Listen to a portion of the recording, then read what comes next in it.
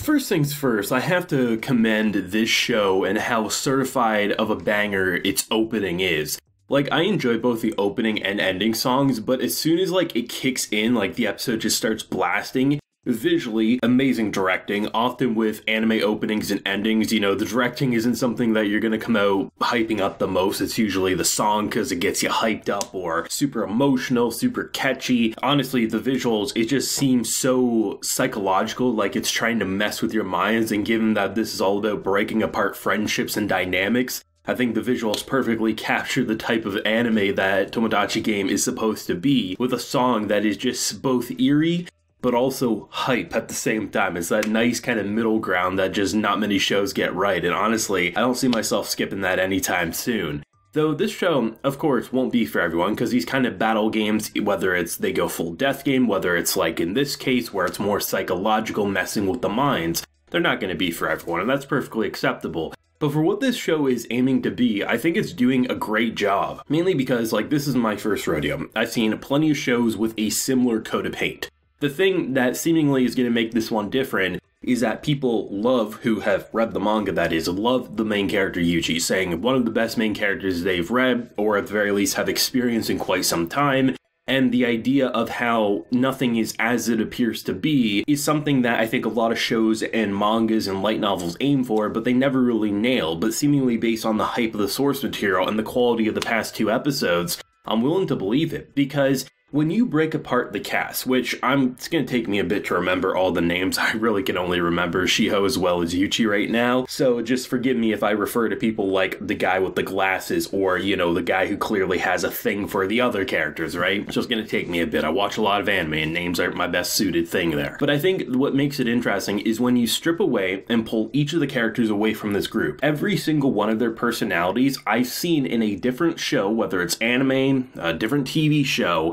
and they were the traitor. And I think that's brilliant, because so far in both of these episodes, there's an argument to be made that either one of them is giving signs that they're the traitor. And that's something that I think a lot of these shows fail at, because when you strip it away, right? Okay, someone who's bragging about how much money they have. Now we're in a sort of like battle game where basically you can get a lot of money or you could clear your debt. Very possible he's lying. Someone who apparently has a thing for someone who she no longer has a thing for, right? You know, Shiho apparently is having a crush on Yuchi, and the idea that they had like this fake relationship at one point, you can say that's going to be something. You know, the guy with the glasses, he's very calm, cool, and collected, actually the biggest psychopath of them all. The quiet girl who maybe gets a little yandere when the boy she likes doesn't like her back. All of these tropes, hell, even the main character who seemingly is all about keeping friendship afloat, I've seen it where they eventually twist that and he actually was the betrayer. That's what makes, I think, Tomodachi game so interesting, is that I remember in last week's video, and just taking a look at surrounding opinions on the show, I saw a very small handful of people try to be like, oh, it's so obvious who's the traitor. And what was funny is each of them had a different person they were picking apart as the clear, obvious traitor.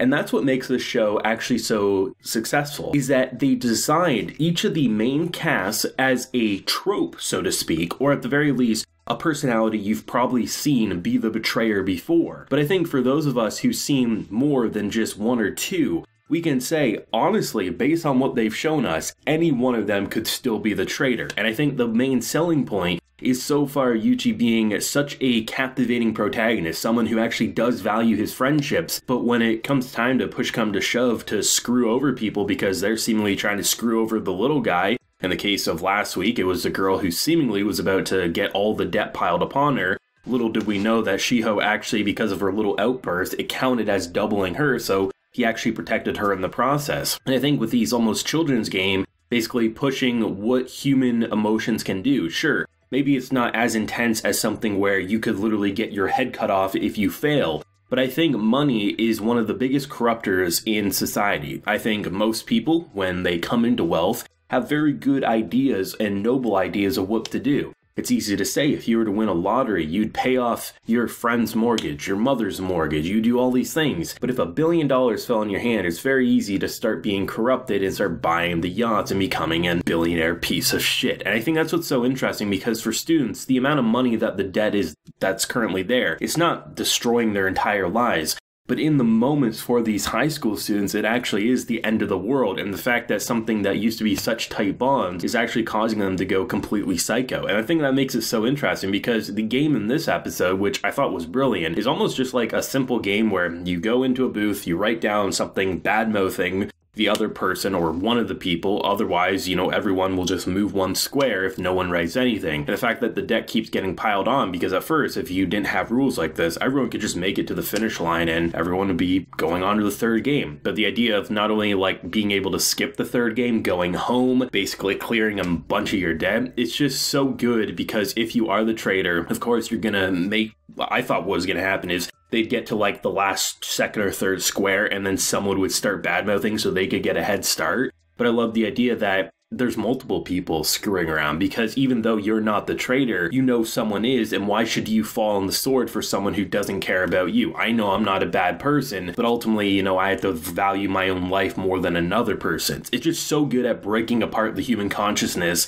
And it's really solid, honestly. I love the presentation. I love the 3D model with this children's character and how silly he is. He'll pop up, and I think in any other show would have a dagger in his hand, but he doesn't have a weapon. He doesn't make you fearful because of some brutal thing. It's because he's a psychological nemesis, and I think that's just so effective. The thing that I thought was pretty clever is how they had special ink on the cards because our boy tries to stay behind. Because if he can read the cards, he knows who was lying, right? Because they all said that, we all have the same amount of debt, right? And I love the idea that as he's trying to read the specifics on the cards, there's certain inks that start to fade. I think it kind of blends that. It doesn't go so overboard that it becomes supernatural, but it has just enough to be like, oh, that's like a super clever spy movie kind of big brain villain thing. As you have these two girls who are just watching friendships break for God knows what reason. I'm gonna go on as some experiment. There actually is no debt. I think it's just something here to, examine the human psyche for some reason. But honestly, it's hard to say. Personally, for me, I love this show. Like, so far out of these 2 episodes, I wouldn't change a thing so far. I think the presentation does exactly what it needs to.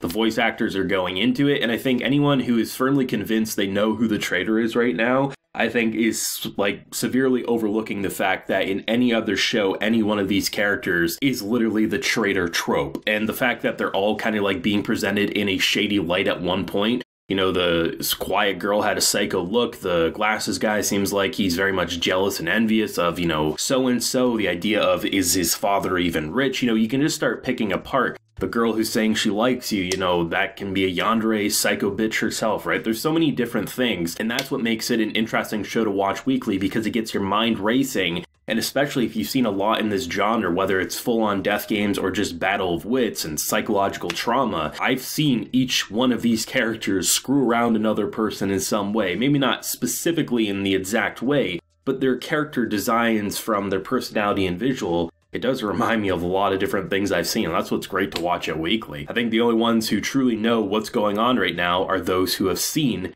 the manga, read it fully or read enough to know the spoilers, or people who have browsed a wiki, because otherwise this show is crystal clear. Nothing is as it seems, and things are just gonna get crazier. Thoughts if you have any down below, let me know what you're feeling, leave a like if you enjoyed, and subscribe if you're new around here. Till next time everyone, please take care and have a good one.